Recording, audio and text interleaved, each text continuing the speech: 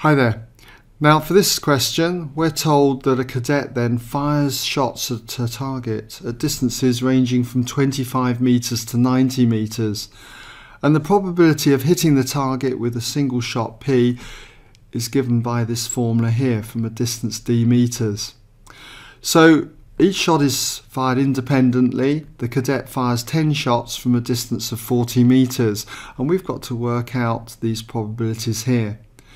So first thing I'd want to ask myself is, what kind of probability distribution are we using? Well, it's a binomial distribution. It's a binomial distribution because we've got a finite number of trials, 10. Shots are fired independently. We know there's going to be two outcomes each time the cadet fires a shot. That will be he'll either hit the target or not hit the target, and the probabilities remain constant. So this is a typical binomial distribution. So I'm going to need to work out what P is for this binomial model, and to do that we know that D is 40. So when D equals 40 we can find out what P is. So let's just put that in here. First of all then, when D equals 40, substitute that into the formula and you should find that P turns out to be 0.75 or 3/4.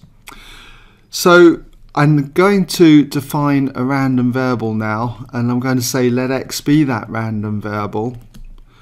I feel we should do this, okay, define the random variable, what kind of distribution it's going to be. And I'm going to be looking at the number of hits at the target. And the number of hits will be following a binomial model. So where x is distributed binomially, we've got 10 trials and the probability of success hitting a target then is 3/4. So in the first part, we're being asked to find the probability that exactly 6 shots hit the target. So we're looking for the probability that x equals 6. And you should be familiar with the formulae that come with binomial distribution, and I've just summarized it here. Okay, so probability that x equals 6 will be 10 choose 6, 10c6. Probability of success is 3/4, so that's 3/4 raised to the power 6.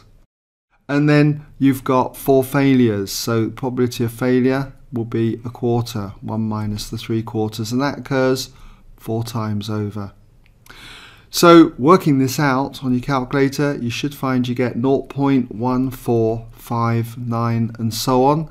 And if we round this, say, to 3 significant figures, it's going to be 0.146 to 3SF. Okay?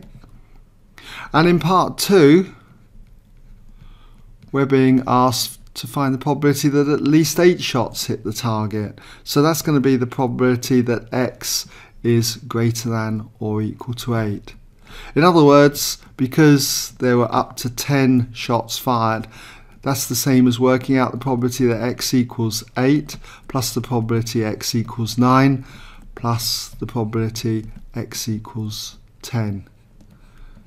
Okay, and we can just turn to the formula now and work out each of these probabilities separately. So the probability x equals 8 will be 10c8, and then you've got probability of success, that's 3/4. That will occur 8 times over. There'll be 2 misses, so you've got probability of a miss is 1/4, and that will be raised to the power 2. And similarly for 9, that's going to be 10c9, 3/4 to the power 9, and then 1/4 to the power 1. And finally, probability x equals 10 will be 10c10, 10 choose 10, 3/4 to the power 10, and then 1/4 to the power 0. Well, that's just going to be 1 for 1/4 to the power 0, okay? Anyway, if you work that one through on your calculator, you should find you get 0.5255 and so on.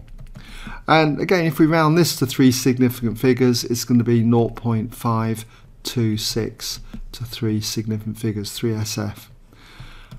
Okay, so I hope that's given you some idea on that question if it caused any problems.